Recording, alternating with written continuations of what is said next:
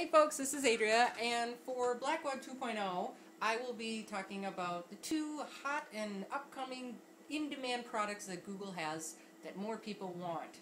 So the first one is Google Voice. With Google Voice, you get a phone number in an area code in the US, and with that you can send those calls to anywhere. That's great for if you want to filter folks, you want to send them to voicemail, you want it to go to a special number, all this great stuff. The other really powerful thing is online digital voicemail. Basically, when people leave you messages, it shows up in the Google Voice inbox. With that, you can listen to it online.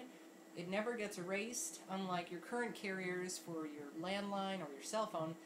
And the message is actually transcribed, so you can read it as well, and you get a copy to your email inbox. It's great. I have had my Google Voice account for a couple months now. Its predecessor was Grand Central, which Google purchased in 2006. I got my first account in 2007. It's a great product.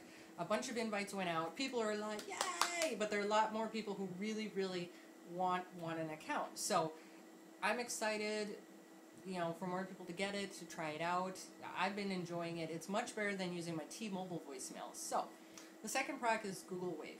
Now, Google Wave is about collaborative sharing of workspaces and documents.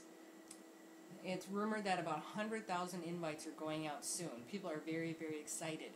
This is because when Microsoft started making Microsoft Office and creating computers and operating system stuff, they were like, we will help you create one document. We will help you create one spreadsheet.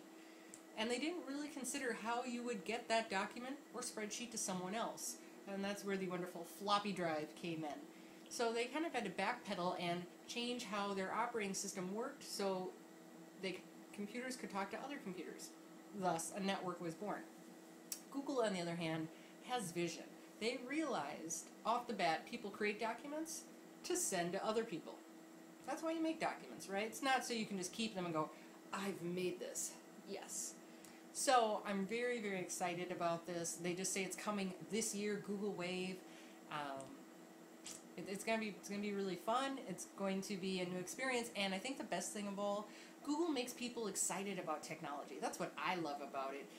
People aren't afraid to try things out when Google is involved. They're just so excited. I remember reading a Google employee said he was wearing one of the Google t-shirts, and this woman just walked up to him in New York City, and she's like, I love Google!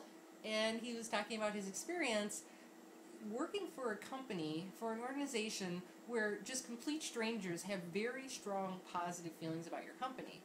And that really stuck with me, because how many people can truly say that they work at a company where when you mention the name of the company, people are like, oh, I love that company. So with that said, I am heading out to Blog Her tomorrow, which is a huge, influential woman blogging conference. I'm going to be listening, learning, connecting with people, probably hooking up a few people on Twitter, especially on their iPhones and their Blackberries. So to get signed up for Google Voice and Google Wave, I'll be linking you down below. So with that, take care, and I'll see you next week.